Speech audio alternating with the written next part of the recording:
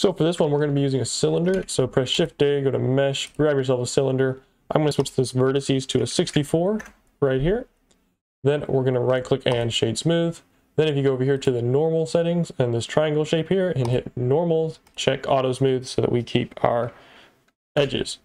Then if we go to our camera view, select our camera, we can switch the focal length to something like a 90 if we want to get up close, or we can say like a 70 to stay a decent distance away.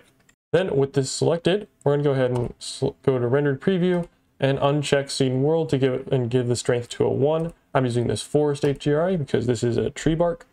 Then if we go over here to render settings, if you're in EV, go ahead and check ambient occlusion, bloom, and screen space reflections. If you're in cycles, then you're good to go. Then head over here to shading. Make sure you have a 3D viewport and a shader workspace open. Just go ahead into the rendered settings and make sure that you have them the same. Then press new, and we're going to call this our pine tree bark, like this, and we're good to start. Oops, I forgot an E. So the first step is we'll press Shift A and search up a Voronoi texture, like this. I'm just going to place that right here. Then I'm going to press Control T to get this. If that doesn't work, go to Edit Preferences and go to Add-ons and search up the Node Wrangler add-on, and then you'll check the box and you'll get all the shortcuts and everything. Then take the object from the texture coordinate and move it into the mapping. We're going to grab this mapping and coordinate and move it this way. Then we're going to press Shift A and add another mapping node and have that one going in between the first mapping node and the Voronoi texture. The reason we have this is because we're going to be doing some stretching with the Voronoi texture. Then we Control Shift and left click on this Voronoi texture. We're going to switch the scale on this mapping to a 0.2. And this is going to help give us a tree bark effect later on. Then on this Voronoi texture, we're going to be switching the settings on this as well. We're going to be switching this from F1 to smooth F1, then the scale to a 15. Like that. And if we want a better angle, we can always pan around in the viewport if you don't want to go straight to your camera. Then for the next step, we're going to press Shift A, add ourselves a color ramp from the search bar like that, put the Voronoi into it, and then on this black and white, we're going to flip them like this, put the black on the very end.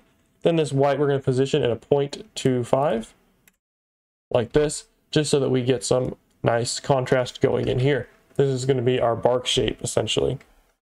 Then we're just going to factor this into our bump, and I'm going to go ahead and organize this a little bit better. So I'll hit Shift A, search up a bump node like this, take this color, put it into the height of the bump, and then take this normal and put it into the normal of our principled shader, like so.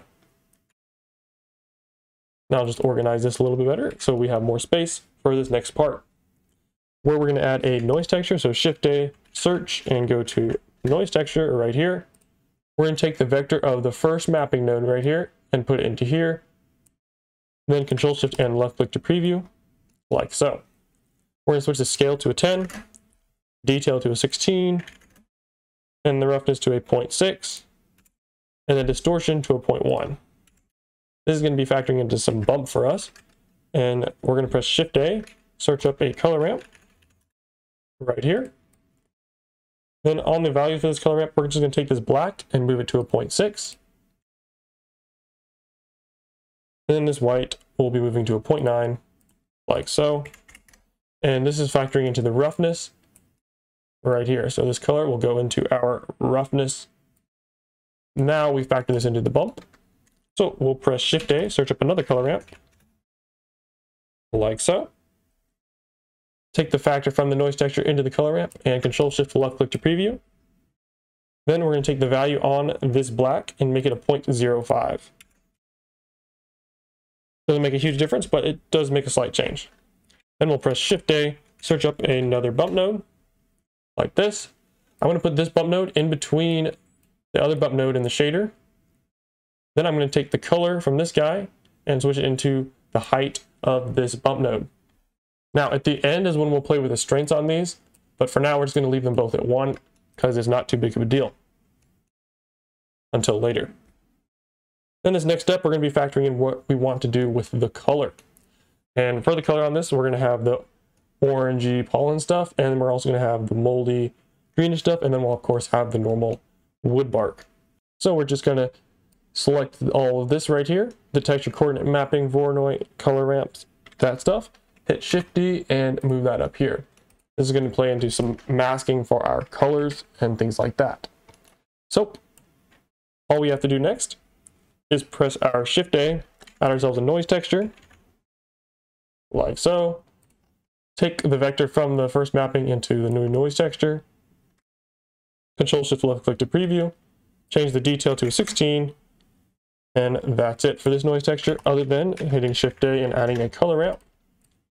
And then we're going to take the white on this guy and move it to a 0.565, like this. And this is going to be playing into the pollen where we want that. So next, we're just going to select both of these and press Control Shift and D and duplicate them down here. Then on this noise texture though, after I preview the color ramp, we're going to take the scale, move it to a 15, and the roughness to a 0.85. We're going to take this black and move it up to a 0.44, like this. Then this white we'll put at a 0.55, like so. So we have some nice contrast going in where we want our pollen and such. But we don't want these to be factoring in all over the place, so we're going to be mixing them up by hitting Shift A, search up a mix RGB node right here. Then we're simply going to check clamp on this, take the Voronoi texture color ramp into the factor, and then we're going to take the color from the bottom into color 2, and the color from the top into color 1. Then we Control Shift and left click this mix node. We can see the mask of where we want the pollen to be affecting and how much pollen is going to be there, and that is shown by the black. Like so. Anyways, the next step is going to be doing our colors. And to do that, it's really simple. We're just going to hit Shift A and we're going to use one noise texture for all of them. Right here. Put the vector into the vector of the noise texture. Then we'll press Shift A and we will be adding a color ramp. First we will do our tree bark color. So move the factor into this color ramp like so. Then the scale on this noise texture, we're just going to move to a 50, the detail to a 16, and the roughness will leave as well as the distortion. Then we're just going to hit the plus sign right here and add a third stop. Then on this black, I will go ahead and give you the hex value for that one. I'll read it off twice. So the hex value is an 898179. Again, that is an 898179. Again, that's 898179, like that, and you have your first color. Then this second stop, we're going to put at a 0.425 on the position, like this. Oops, not that one. This middle one, 0.425. Then the hex value on this one, it is a 635654. Again, that is a 635654, like so. And then this last one, we're going to leave on the very end, and the hex value for this is a 433E3E. Again, that is a 433E3E, like so. And now we have the tree bark color. So the next step is going to be adding in the pollen color. So I'm going to hit Shift A, search up another color ramp. Then I'll take the noise texture and factor it into the color ramp like this. Control Shift and left click to preview. Then the colors on this are going to be left on the very ends, but the black is going to be changed to a hex value of 9A3424. Again, that is a 9A3424. Oop, that's a 7A3. 9A3424. There we go. And that is our first color. Then the second color is going to be switched to a hex value of 8F7942. Again, that is an 8F7942, like so. And now we have our pollen color. Next, we're going to factor in our mold color, and that is a color ramp as well.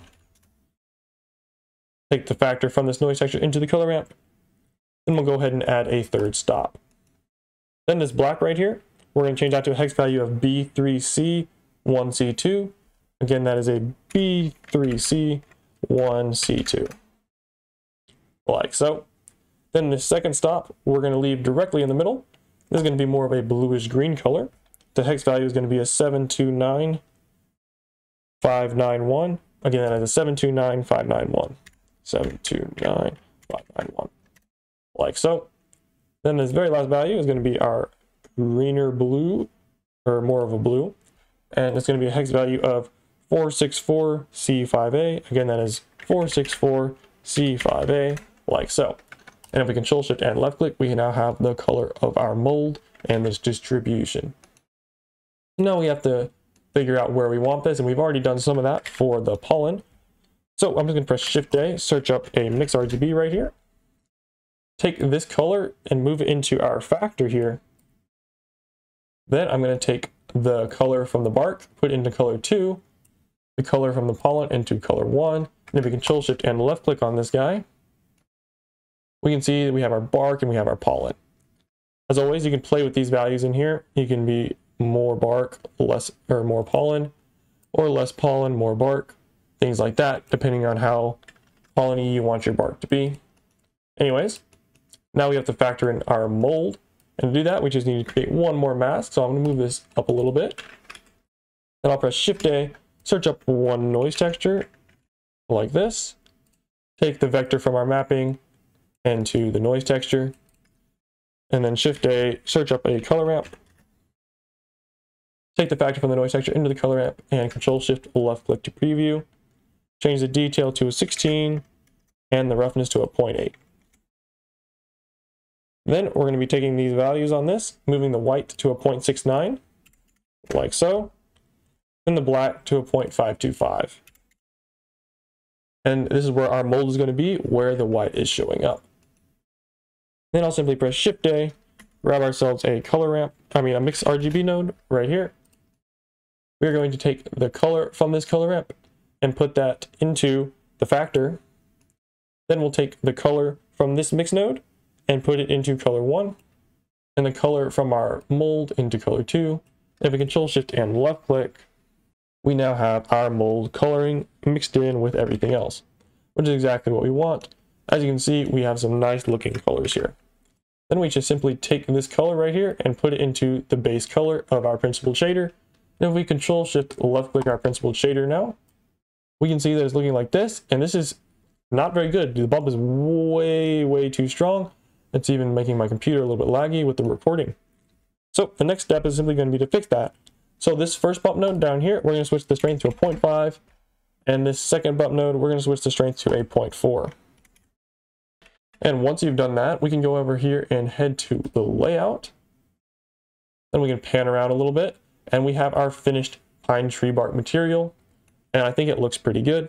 My viewport's a little bit laggy, so it's not showing up quite so prominently.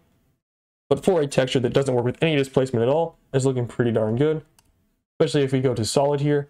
This is a perfectly smooth surface, and then we add in our texture, and we've got some nice tree bark, like so. This is a pretty close-up view. And so the further you go, if you go far away, you can definitely tell that it looks really good. It's just if you get super close to it, then it looks kind of bad, but I don't know why you'd ever be this close to it in one of your renders. But yeah, anyways, that is the finished material, and hopefully y'all enjoyed and can find use for it in your renders for your pine trees. Anyways, thanks for watching. If you have any materials that you don't know how to create that you'd like to learn how to create in the future, make sure to drop those in the comments below, and I'll figure out a way to make it and do a tutorial on it. But yeah, hopefully you enjoyed. I'll see you in the next one.